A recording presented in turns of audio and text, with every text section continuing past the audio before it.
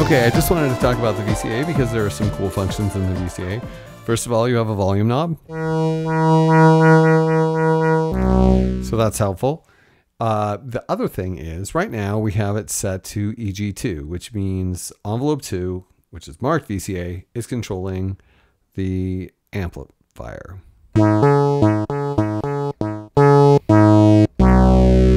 And as you can see,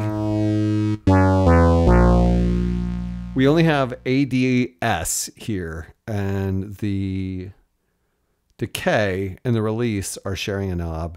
So, which is actually pretty common on vintage synths, but that's something that's happening here, so that's going to have an effect.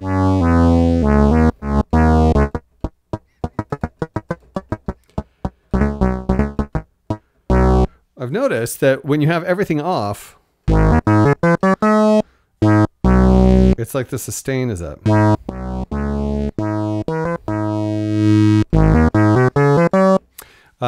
I don't know what that is, but it's probably helpful in some way. Okay, so EG2 controlling the amp. We also have the ability to have cycle, which where the LFO triggers envelope 2 for the VCA.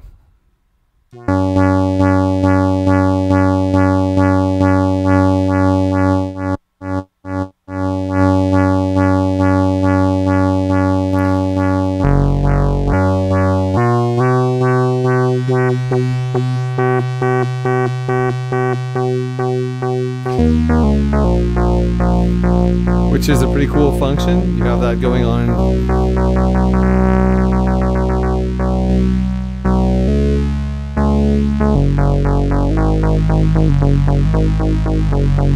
It's actually triggering both envelopes. Then we have the gate, which is a little bit quieter, I've noticed. But that allows you to have these envelopes free in case you want to do individually associated things, like, for example, the pitch modulation on oscillator 1. You could have EG1 controlling that. And the pitch modulation on oscillator 2, you could have EG2 controlling that. And then just have the gate opening and closing whenever you play to give you the sounds that you want. So you have that possibility. And then also you have bypass, which just has everything open all the time, so you can do all the crazy sounds that you want to do.